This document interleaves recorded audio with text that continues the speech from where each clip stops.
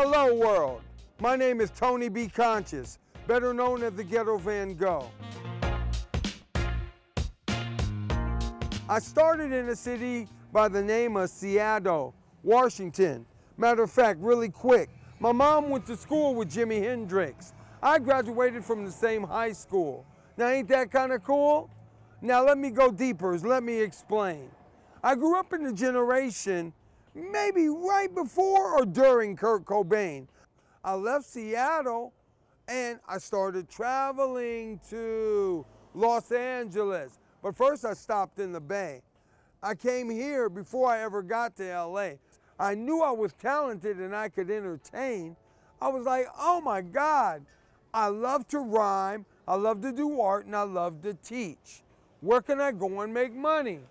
Venice Beach. So I went down to Venice Beach, and the first day I got there, I only had one spray paint can, and I think maybe a pair of jeans and a t-shirt. But I started painting on them, I went to work. After a while, everybody knew me, and everybody started bringing all their clothes to me. They were like, yo, paint this, yo, paint that. And even after I painted it, they would still come back. And then all of a sudden I really went bananas. I said, why am I only painting clothes? I need to start painting canvas. But then after a period of time, I realized Venice Beach was getting gentrified. I was like, okay, let me think for a minute or two. I came back to the Bay, went to Berkeley on Telegraph, and that's where I started my display. I started taking all my quotes, I started making art that was dope, started giving kids hope. So fresh and clean, you could call me soap. Hey, so spiritual, you could call me the Pope. I was doing my thing. Then of course, COVID came, and that really hurt me. So then I said, for heaven's sake, with nowhere else to go, my friend, who's another artist, said, you gotta go to San Francisco. So I was like, hold up, wait. Where can I go sell my art? Oh, on the Haight. I came here and now everybody in the neighborhood thinks my art is great. Haight Street is where I should have been the whole damn time. I love it here. It's amazing. They love my style and it has a history. So when people see my art, they all start to smile. And that's my story, the best I can tell it. My art, I just put it out. I don't even try to sell it. I just show them the most beautiful part of themselves. And they come over here, love the vibe, and don't want to go nowhere else. I play it very low, but I try to play jazz. I think jazz and art go so good together.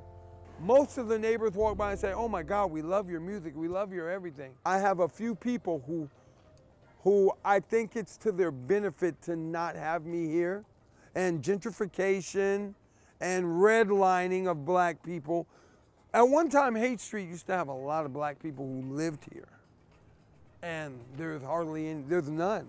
Virtually none. Maybe I can count them on one hand, the black people who live around here.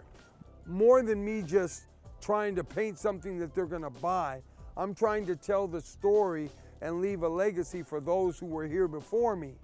And that, I think, is the pushback. Why I'm getting the pushback is because they see I don't use drugs, I don't use marijuana, I don't use shrooms, I don't drink, I don't do any of that. I'm clear-minded, I'm intellectual, I'm talented as hell, and I stand on what I do. In order to be a street artist most of the time, you either gotta live in your van or live on the street. I make a little money here, but I save every penny. And I still could not afford to get a place in this city. I've been living in my van for 10 years. And I keep my energy powerful and positive and my light bright because that's my true nature.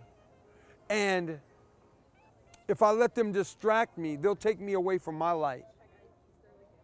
I can't let them take me away from my light regardless. Even if I can see through them, I just smile. I smile at them. Martin Luther King said, darkness cannot chase out darkness. Only light can do that. Hate cannot chase out hate. Only love can do that. So, I got to keep on giving that love. L-O-V-E, living on vibrational energy. I don't just find a quote that I think is going to sell something. These quotes are all internalized and mean something to me. So if I can't talk to you and enlighten you, let me give you a painting that talks to you. That's why I call it optical yoga. Yoga is about stretching. So I'm stretching your mind with my art. And that's how my form of communication. Yeah, this is what I do all day, is I try to communicate with the children. I mean, it's all about building. I mean, I'm trying not only to educate you, I'm trying to give you art that you can relate to, because I don't hate you. Peace out. This is Tony B. Conscious. I'm not being obnoxious, but I got this. Look at how I rock this.